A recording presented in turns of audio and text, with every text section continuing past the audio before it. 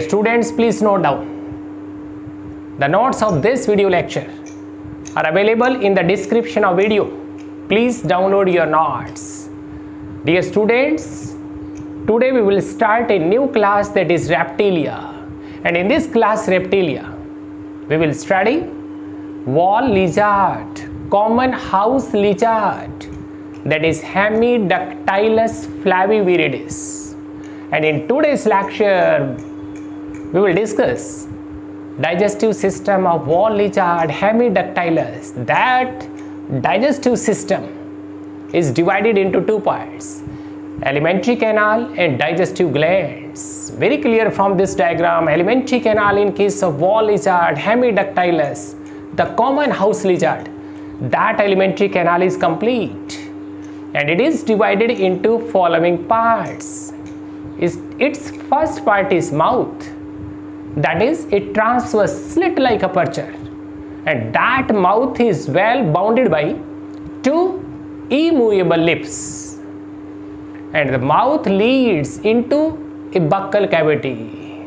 This is the structure of buccal cavity, and this diagram shows only lower jaw, floor of buccal cavity. This second part, buccal cavity of the alimentary canal, it is narrow anteriorly and wider posteriorly. Its roof is palate, and that palate possesses a pair of openings of nares. These are internal nares. It means the external nares open inside the buccal cavity, in the roof of buccal cavity, palate, and these openings are internal nares. And the floor of this buccal cavity, that possesses a mobile, a muscular, protrusible, fleshy tongue. Its anterior part of this tongue is protrusible, and posteriorly the tongue is bifid and it gets attached by a membranous fold, that is lingual frenulum, in both jaws, upper as well as lower jaw. A series of teeth. This row of teeth, and all teeth in case of reptiles, in case of wall lizard, in case of Hemidactylus, all teeth are identical. These are similar teeth. These are homodont, and these are acrodont, like frog, amphibia. Now down, in case of mammals, in case of rat, human beings, our teeth are thecodont, as our teeth get inserted in a bony socket. But here the teeth directly attaches the bony surface, the cementing material. These are acrodont.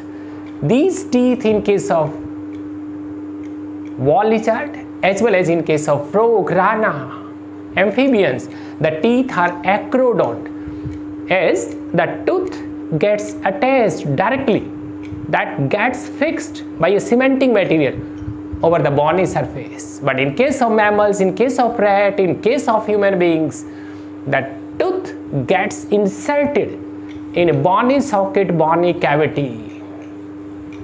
Means in case of mammals the teeth are thecodont, but here the teeth are acrodont.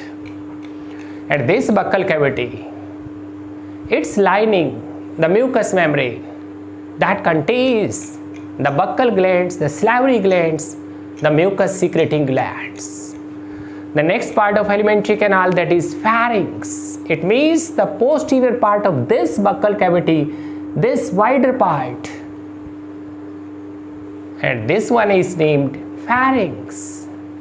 The pharynx receives a pair of openings from middle ear.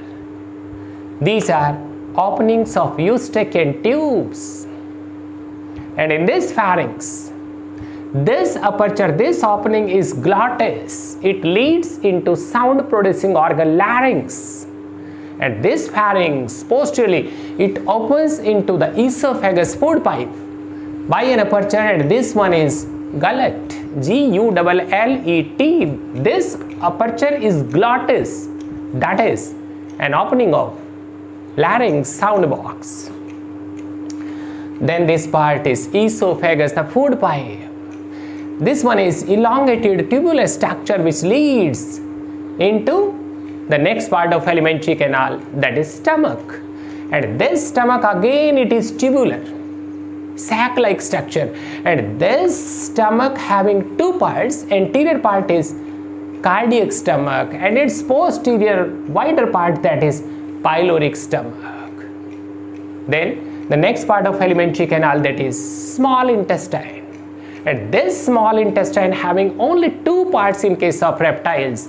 This upper U-shaped part is, that is duodenum, and this lower elongated longest part of the alimentary canal which is highly coiled tubular structure, this one is ileum. And dear students, this duodenum, this U-shaped structure of this small intestine that receives secretion of pancreas through the pancreatic duct and the secretions of this liver lobes, this liver through bile ducts. It means in case of duodenum, the secretion of liver, the bile juice, as well as the secretion of pancreas, that is pancreatic juice, come here. The large intestine, and this large intestine again divided into two parts. Its upper part, that is colon, and this small part colon which possesses at the junction of this ileum and colon a valve is there, that is ileocolic or ileorectal wall, as well as a blind pouch is there, and this blind pouch is, it is cecum. The terminal part, the last part of the alimentary canal of this large intestine, that is rectum, which stores fecal matter, and this rectum opens into a common chamber, that is cloaca through anus, and this cloaca, that is a common chamber, it is divided into three parts.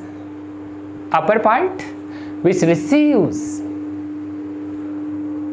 large intestine, means anus opens in its upper part, that is coprodium. It means the upper part of cloaca receives fecal matter, and its middle part of this cloaca that receives openings of ureters as well as genital ducts. This one is urodium, and its last part of cloaca is proctodium. Upper part is coprodium, in which fecal matter comes, the middle part in which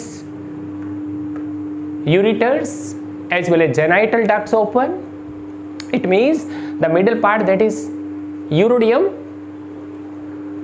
and this particular part receives urine as well as reproductive discharges, and this part, last part of the cloaca, that is proctodium, that opens by cloacal aperture. Now down the alimentary canal of wall lizard, Hemidactylus, that is complete, and a few digestive glands associate with this system. In the buccal cavity, buccal glands are there which secrete mucus. In the wall of stomach, in that mucosa, gastric glands are present which secrete gastric juice. And this liver having three lobes, very small dorsal lobe and two lobes very clear, left lobe of liver and right lobe of liver. This one is the elongated structure which is an extension of right liver lobe, and the liver secretes bile that gets stored in this structure which is gallbladder. It means in case of wall lizard, the liver secretion, the bile that gets stored in gallbladder. and this gland, this tubular gland, a band-like structure. This one is pancreas that secretes pancreatic juice, and the pancreatic juice that comes in this duodenum through the pancreatic duct. And dear students, in the lining of small intestine, microscopic tubular structures, these are small intestinal glands which secrete intestinal juice. This is all about digestive system of wall lizard, Hemidactylus in case of reptiles, in case of sand lizard, Uromastyx. The alimentary canal that is complete, having following parts. First part is mouth, then buccal cavity posteriorly it opens into the pharynx, and the pharynx opens through gullet into esophagus, then stomach having two parts, cardiac stomach, posterior pyloric stomach, this small intestine again divided into two parts, upper U-shaped part duodenum, and this coiled tubular structure posteriorly it is ileum. The large intestine again divided into two parts. This upper part is colon and the last part is rectum, and rectum opens into a common chamber that is cloaca through anus. The cloaca that receives fecal matter as well as urine and reproductive fluid discharges, and this cloaca opens by cloacal aperture. And the digestive glands which associate with this system, buccal glands, the liver that secretes bile in the wall of stomach, the gastric glands which secrete gastric juice, and this band-like structure it is pancreas that secretes pancreatic juice, and the lining of this small intestine that secretes intestinal juice. This is all about digestive system of wall lizard, common house lizard, Hemidactylus. Thank you.